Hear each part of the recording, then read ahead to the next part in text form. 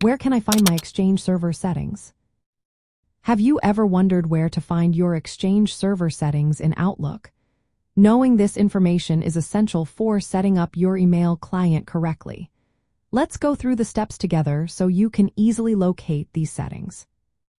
If you are using Outlook on a Windows computer, start by opening the application.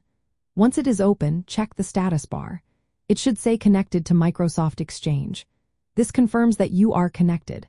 Next, click on File located in the top left corner of the window. From there, select Account Settings and then click on Account Settings again from the drop-down menu. You will see a list of accounts. Choose your Exchange account and click on Change. In the window that appears, look for Server Settings. The server field will show your Exchange server address. Now, if you are using Outlook on a Mac, the process is slightly different. Open Outlook and go to Preferences found under the Outlook menu.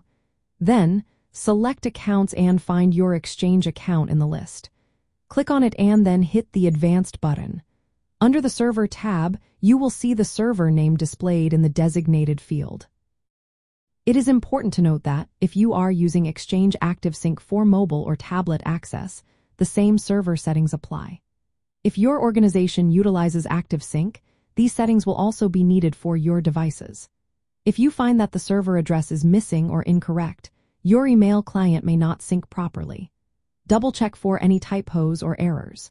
If you are unsure, it is best to consult your IT administrator for the correct address. For those using two-way sync platforms, such as SuraHub, the server details are also necessary for integrating shared calendars and contacts. This highlights the importance of having accurate server settings. Proper configuration of your server settings is essential for ensuring that your email, calendar, and contacts sync seamlessly across all your devices.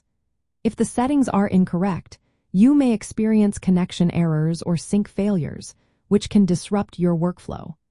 Always verify these details during the initial setup or if you run into any issues. If you have confirmed that your settings are correct but still face problems, you can test your connectivity. In Windows, use the Test Account Settings option in Outlook. For Mac users, reviewing network permissions may help identify the issue. If your setup involves shared resources, make sure that server access permissions are in line with your organization's policies. By following these steps, you can easily find your Exchange server settings and ensure your email client is configured correctly.